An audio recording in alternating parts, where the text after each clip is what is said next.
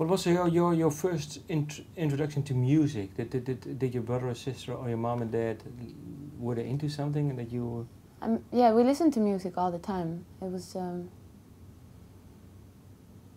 but I think I was so much into the Disney movies, and when I was 6, Yeah.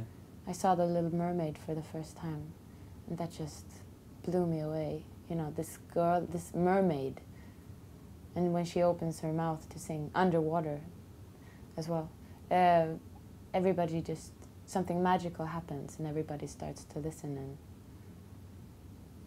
I think that was mind-blowing for me, at least, to the whole story, the whole concept. You know. Yeah. And the music then? Was it specifically the music or the story? No, the story, of course. But yeah, we listened a lot to like Prince and Michael Jackson and soul and stuff like that at home. But we listened to everything, really. But is there one person? I mean, normally when you grow up, or normally when you grow up, then you listen to every sorts of styles of music. But and you come to a point that you start to like one artist more than the other. Yeah. Do you still recall what song it was for you? I've never been obsessed with some particular artist. I was in love with Michael Jackson, of course, and for a while. But I was more obsessed with stories, like The Little Mermaid, for example, or The Phantom of the Opera, or you know, really larger-than-life stories.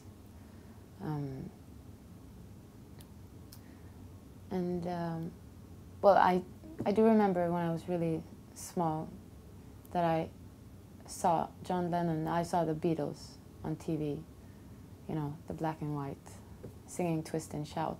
And I remember thinking that, wow, he really means what he's singing. And this must be so important for him, you know, singing Twist and Shout. But I remember that moment and I thought, wow, I'd like to do that too.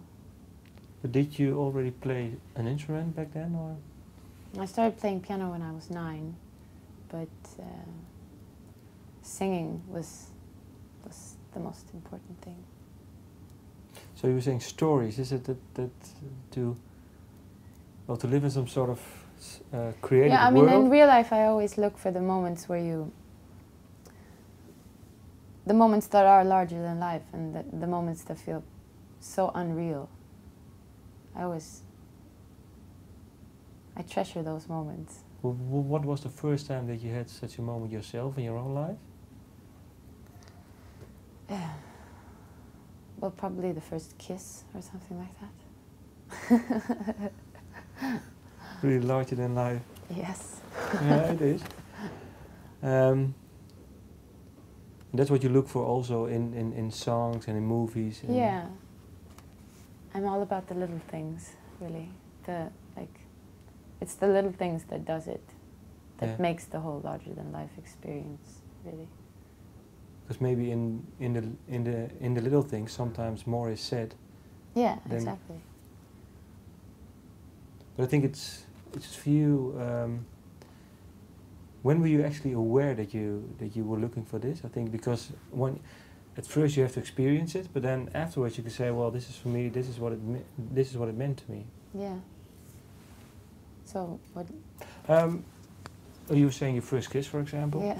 But were you actually aware? Then. It was. Yeah, I mean, I can, especially the first kiss. I think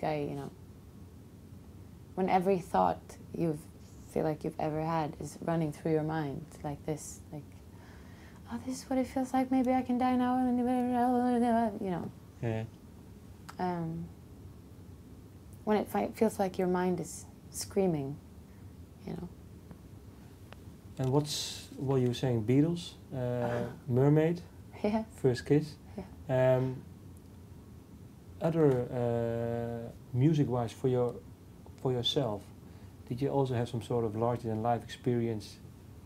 With my own songs and with my own. No, maybe playing the piano, performing a song while being young, or maybe just yesterday. But I was maybe the first time that you had it with your own music or playing an instrument. Yeah, I remember the first time I actually made myself cry while writing a song, because I just sang what I, oh yeah, this is actually exactly how I feel, and I managed to put words into it, so yeah, I do remember that. But what song was it? it was a